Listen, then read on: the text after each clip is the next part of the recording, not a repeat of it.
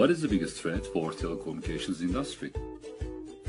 As an infrastructure company, you erect the tower, supply shelter for indoor equipment, and install power supply units.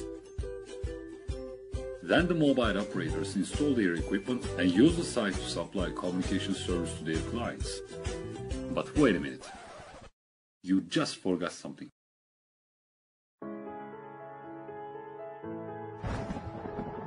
Lightning is the biggest threat for metal structures such as telecommunication towers.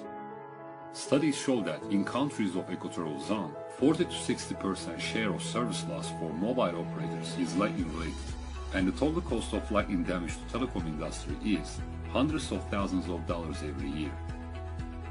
A telecom tower is the primary target for lightning strikes. When lightning hits the tower, lightning current flows down to ground and gives damage to the antennas on tower and sensitive units inside shelter. Lightning rods simply cannot solve the problem because they also attract lightning on tower, and this creates long-time service cuts in mobile communication. Even a single lightning strike creates a huge cost of equipment, maintenance, service loss, and downtime. That's why we present to you EvoDis lightning prevention system.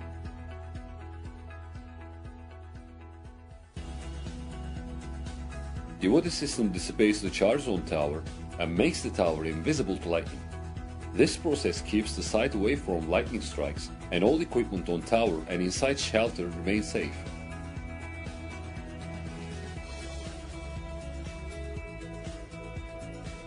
EvoDis system protects hundreds of telecom towers in lightning-prone regions worldwide with 100% success for many years.